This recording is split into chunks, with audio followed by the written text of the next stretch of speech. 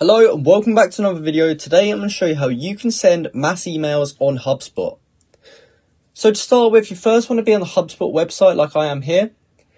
And you just want to go up to contacts and then go down to lists. Now here you'll see all your lists, but what we want to do is import. We're going to select start and import file from computer, and then select next. Select one file and click next. Select one object and click next.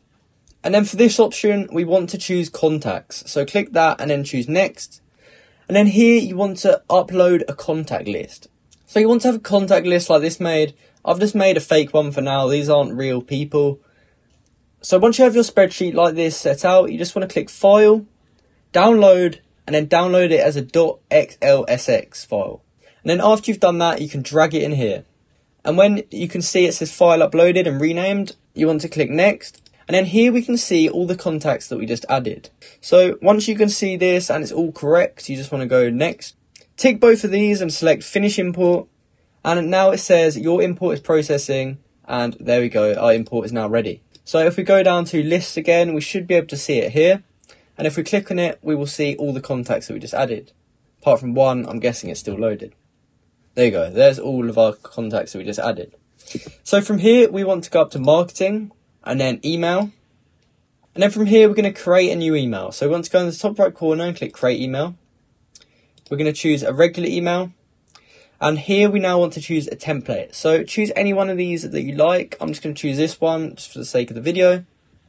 And we're almost ready to mass send our emails. So I'm not going to teach you how to write and structure your email. That's completely down to you.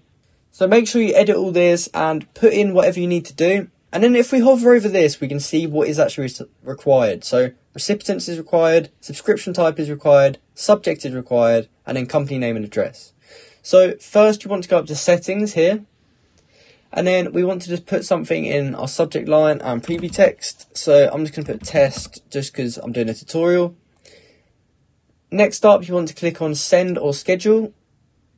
And then you want to select send to, and then you want to choose the list that you just made. So mine was called Untitled Spreadsheet because I didn't name it properly. However, if you're doing this properly, you'd probably choose a name that will help you be a bit more organised. So choose that one that we just made.